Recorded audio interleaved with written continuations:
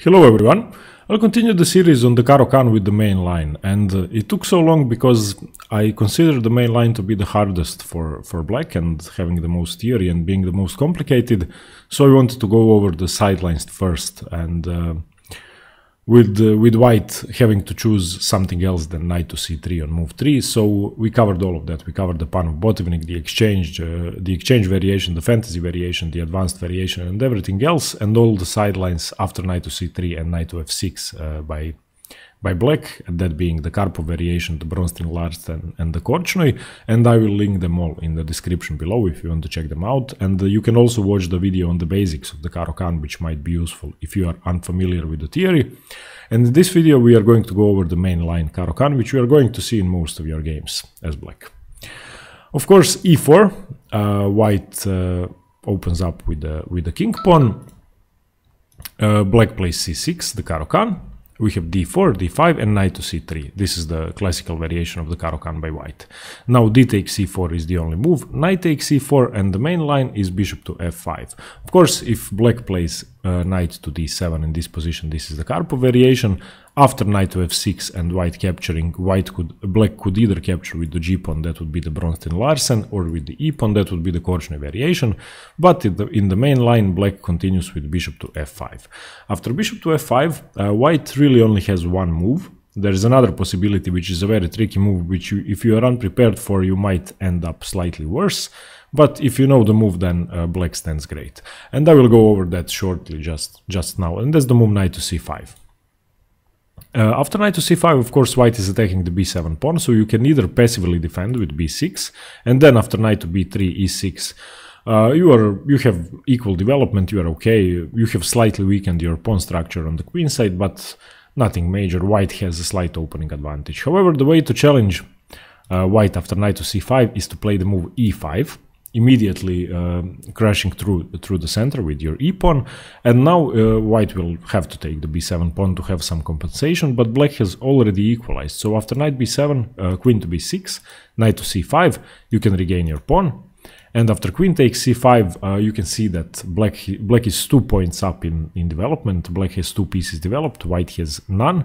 The only deficit for black is the isolated c-pawn and the fact that the knight has no natural square, but the d7 square where it would have gone anyway in normal variations. So this is the way to punish knight to c5. So remember, after bishop to f5, if white goes knight to c5, just play e5, open up the center, and you will stand okay.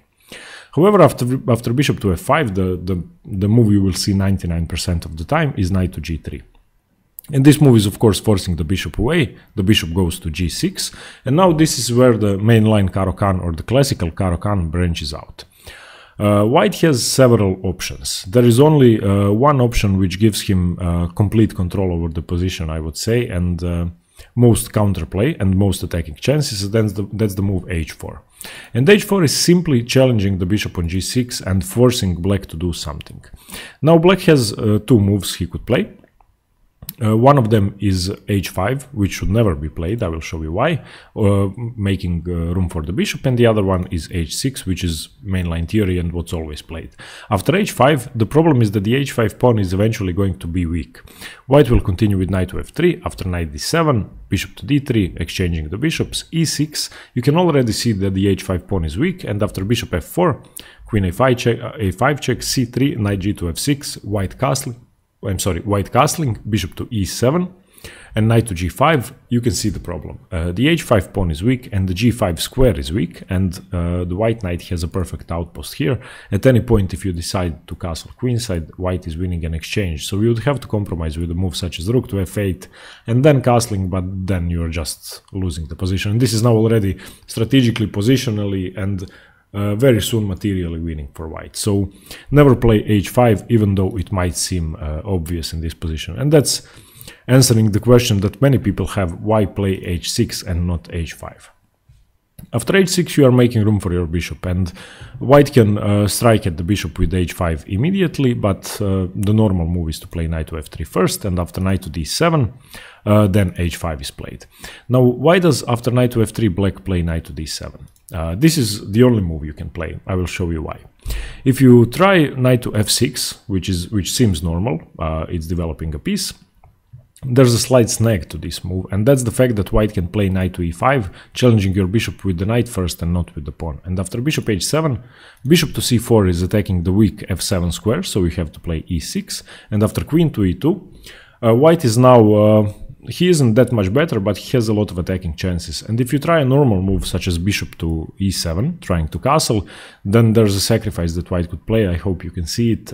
That's knight takes f7. And after knight takes f7, king f7, queen takes e6, white is completely winning. So we would have to play a move such as knight to d5, blocking the bishop's stair at f7, or queen to e7, blocking out your bishop. So this is why knight to f6 cannot be played. It can, but white has a better position. The same goes for e6 on move 7 for black. Once again, knight to e5, bishop h7, and we are almost transposing to the same position. It's the same story. Your f7 pawn is weak, and you will have to defend it. So after knight to f3, remember that you have to play knight to d7 first, and the sole purpose of this move is to defend the e5 square. Now, of course, if white jumps into e5, knight e5, d5, queen takes queen, white has lost castling rights and you stand better. So knight to d7 has to be played. From this point on, white continues with h5, bishop h7, and now the main idea for white is to exchange his light squared bishop for your light squared bishop, which has already wasted 3 tempi. So we went bishop f5, bishop to g6, bishop to h7. And white now plays bishop to d3, and you are forced to take. You can't allow bishop takes h7, rook takes h7, so you play bishop d3, queen d3. And now white has lost 1 tempo with his bishop, you have lost 4. And if you look at the development, white has 3 pieces developed, you only have 1. So in theory, white is supposed to be better, but black has a lot of chances and the position is equal. Once again, this is the main line. From this position on, you continue with e6. And now you have created your common Caro-Kann structure with pawns on e6 and c6, preventing the move d5. You are opening up your bishop. You got rid of your bad French defense bishop from c8, and you are ready to develop. After e6, bishop to f4 is played, or bishop to d2 is played. And they would often transpose into one another. The point of bishop to f4 is that black is... unable to play bishop to d6, a normal developing move, he will have to concede to bishop e7. And that's why black reacts with queen to a5 check, forcing bishop to d2. c3 would be too weakening in this position. And after bishop to b4, c3, bishop to e7, c4, white is gaining a couple of tempi, but you get your queen to c7. And if you noticed, you have managed to develop both of your pieces in time. You have provoked a couple of weaknesses. And white now has weaker central pawns, and he is inevitably going to castle queenside, so this is a weakness, not a strength, this pawn on c4. From this position on, you only have 1 more piece to develop and you have to castle, and once again, the position is great for black, you have a lot of attacking chances. Here white castles queenside, you play knight g to f6, king to b1, this is a safety move, a prophylactic move which white has to play in this position, and you castle. And this position, believe it or not, is minus 0.6 for black. And the engines love black in this position. And practically speaking, black has a lot of chances too. So I believe that the main line of the Caro-Kann is unsound for white, actually, if black plays perfectly. And the only thing you have to remember is that you have to stop knight to e5 early on. You need to provoke the move bishop back to d2 and c3, c4 with bishop to b5. And when white castles, you have a clear plan of attack. You're going to push b5, a5, b4, open up the queen side and smash white to pieces. Now the position continues rook h to e1, rook f to d8, queen to e2 is the most common move, and a5. You are starting your attack. You are starting your attack on the queen side. And this position is what you will normally get out of the mainline Caro-Kann. This is, let's say, the starting position in which the players start to think by themselves. Now you have several options, of course. You can hold off your attack on the queen side and reroute your rooks. First you can play rook to b8. You can play knight to b6, attack the c4 pawn. If white at any point pushes c5, then you have a great outpost for your knight on d5. And there are a lot of plans of attack. White, on the other hand, is most commonly going to exchange the knights with knight to e4 after you take, queen e4, knight back to f6, the other knight queen retreating, and he will start pushing g4, g5, opening up the king side. So don't think that white is without attacking chances. This position is great for both players. And unlike what most people think that Caro-Kann is a passive defense, it's actually very aggressive, and it offers great, volatile, double-edged, interesting, exciting games most of the time. So this would be the main line. After e6, instead of bishop to f4, which I just showed, white can immediately go to bishop for bishop to d2 instead of going to bishop to f4, and that's simply not provoking queen to a5. And here you continue with knight g to f6, white would castle, and you can see the difference that the pawn is still on c2, so white's position is slightly safer, but black is supposed to have a greater advantage. From this position on, you have two moves, basically. The most aggressive one, and which I would recommend, is a5 immediately, opening up the position on the queen side. Now knight to e4 is played. As I said, you exchange knight takes e4, queen e4, knight to f6, queen to e2. You have gained the tempo, but it's nothing major. In this variation, white actually stands slightly better according to the engines. Now we play bishop to e7 developing. g4, white is striking on the king side, and you can take the pawn, but that's not advisable. I think it's much better to push with b4.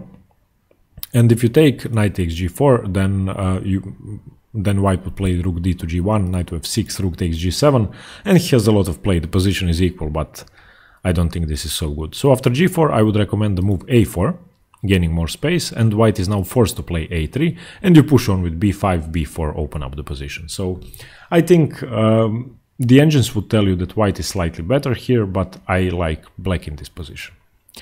So on move 11, after e6 by black, white can play bishop f4 or bishop to d2.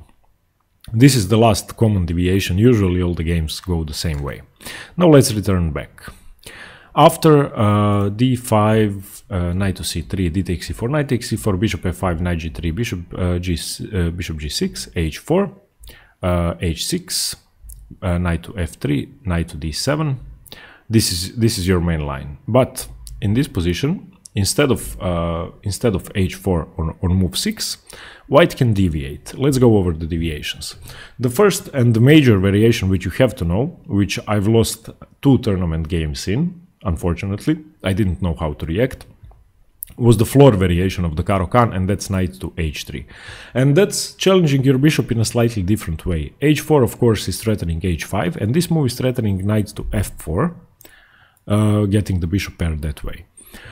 In any case, whatever you were thinking of, you have to play e6 in this position. You have to let go of the bishop, and you have to start developing. Just let white waste a couple of tempi to grab the bishop. And after knight to f4, you will play bishop to d6, challenging the knight, attacking the knight once. Of course, for now it's defended, but you are developing normally. And if white takes, you will open up the h-file. The most common move for white here is c3, solidifying the bishop. He can also play h4, which is forcing you to do something about your bishop. The best reaction is queen to c7, attacking the knight twice. So it's basically forcing the knight to take. Of course, if h5, you just play bishop takes c2, gaining a tempo on the queen, and after queen takes, you grab the knight, you're a pawn up. Thanks very much. So white will always take on g6, and after h takes g6, you see that you have a lot of play. First of all, you are threatening to grab the g3 knight and grab a pawn with tempo on the king. So that's the first threat white has to react to. And secondly, the h4 pawn is now a weakness. It hasn't served its purpose, and it's going to bother white for the rest of the game. After bishop to d6, instead of c3 and h4, white can also play knight f to h5. And this is now attacking the g7 pawn. This is, I would say, the most challenging continuation. From this position on, you have to take the knight once, and you will see why. Bishop takes h5, knight takes h5. You had to take because you had to free up this square to play g6. And now knight to g7 is of course not a threat. If knight g7, then king to f8 is winning the knight. The knight has no squares. So after g6, white is going to have to play knight to g3. And arguably black has weakened his dark squares. Of course, all of these squares are weakened because the pawns are on the light squares. So positionally and considering pawn structure, white stands better, but black still has a lot of chances. The development is equal and both sides have something to play for. So that's the floor variation. After knight to h3, just remember that you have to play e6, and after knight to f4, bishop to d6, and you just let white decide. He will play either c3, h4, or knight f to h5. In any case, you are good. This is the most challenging line, and you have to remember that you have to give up your bishop in order to be able to play g6. So this is what you have to know about the floor variation. After bishop to g6, the second line that white could go for is knight to f3. And this is, I would say, the least challenging way for white to play. You play e6, bishop to d3, challenging the bishop. You don't take in this situation because, of course, if white captures, you can capture with the h-pawn. You don't have to capture with the rook because your bishop is not on h7. So you play c5, opening up the position immediately, and white has to play c3. Knight to c6, bishop to e3, c d4, knight d4, knight to f6. Your position is amazing here, and you are actually going to castle queenside here and attack white straight ahead. Of course, if you ask the engines, once again, they will tell you that white has a slight opening edge, but I don't believe that the move 6 knight to f3 gives anything to white. Let's go over another variation. After bishop to g6, now once again remember, I'm just showing you the moves on move 6 where the position deviates. All the other options I have shown you, you will see very, very rarely, extremely rarely. After bishop to g6, if not knight to h3, the floor variation, h4, the main line, knight to f3, white can play knight 1 to e2. And that will most usually transpose to the floor, because the point of this move is after e6 to play knight to f4 anyway, which white did from h3. So this is the floor variation transposed. Another move after bishop to g6, and I think it's a very good way for white to play, is to play bishop to c4. And now you can see the purpose of that immediately. It's striking at f7. You have to block that out, e6. White has to play c3, and now you are most often going to transpose to some other variations of the Caro-Kann, namely the Korchnoi variation of the Caro-Kann, in which this pawn is on f6. Everything else is pretty much the same. So after bishop to d6 development, knight to h5, attacking the g7 pawn, you have to react. You have to take the knight, bishop h5, queen h5, and now your position is solid. White's threats aren't as dangerous as they might seem, even though the queen is very active. You are just going to play knight to d7, and after queen to e2, the queen was useless on h5, knight gf6, knight to f3, both sides develop normally. You have your normal pawn structure e6, c6. The main thing you have to remember is that you have to stop the move d5, even if you have to play knight to b6, reinforcing that, moving the bishop to c7 if that's what it takes, and you just develop normally. And I will just show you one common idea in this line, and of course you can go for many plans of attack. In this position, white is most commonly going to castle kingside. And the great way to challenge white is, if you have ever played any queenside openings, such as the London system, then you have a common plan with the white side of rook to c1, bishop to b1, and queen to c2. In this position you can do the same.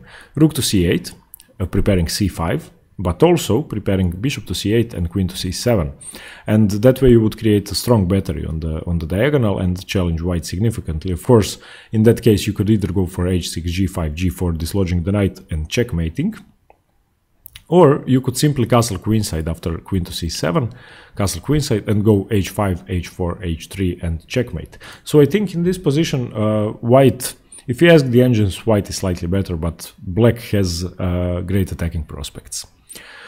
Okay, I hope you got to learn something about the mainline Caro-Kann. I hope I wasn't going too fast. Let's just go over the main opening moves once again. So c6, d4, d5, knight c3, d4, knight e4, bishop f5 is what you play to enter the main line. Knight to g3. Remember that if knight to c5, you strike with e5. After knight to g3, move your bishop to g6. White will most commonly continue with h4. Then h6, making luft for the bishop, preparing to exchange the bishops after white plays bishop to d3. Knight to f3. Now remember that you have to play knight to d7. If you play knight to f6 or e6, then white can play knight to e5. And knight to d7 is challenging the e5 square. Now white continues with h5. Bishop to h7, bishop d3 exchanging, and you stand great. You have a clear plan of development despite white being up in development at the moment. Okay, everybody, I hope you like this video on the main line of the Caro-Kann, and I hope you got to learn something. Once again, I will link all the other variations in the description below, as well as the video on the basics of the opening ideas and principles. And thanks very much for watching. Stay tuned for more chess. Currently, I'm covering the US Championship, the Gashimov Memorial, and the next series on the opening theory will be about the French defense. Stay tuned. Bye.